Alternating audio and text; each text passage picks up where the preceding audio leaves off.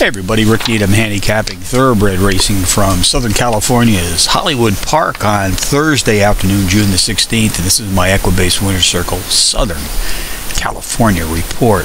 Let's take a look at race 4 this afternoon, folks. 2:35 p.m. Pacific Post time, 8.5 furlongs on Hollywood's Cushion track. Fillies and mares 3 years old and up, race for an optional claiming purse of some $52,000. Contenders: number 5, Screaming Regal, number 1, Meltraib, and number 2, Secret Oath on the list, along with number 3, Safe Word.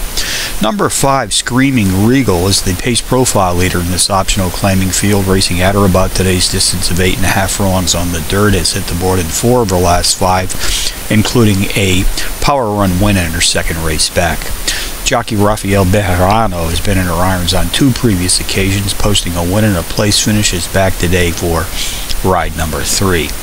Number 1, Meltarib, has hit the board in each of her 3 career starts to date, including a power run win to Breaker Maiden in her last start.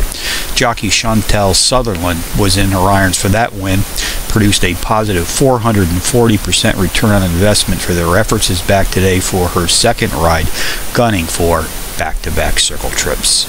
Race 4 summary: number 5, Screaming Regal, tops the contenders list, which also includes number 1, Meltarib, number 2, Secret Oath, and number 3, Safe Word. 5-1-3-2 in the 4th from Hollywood Park.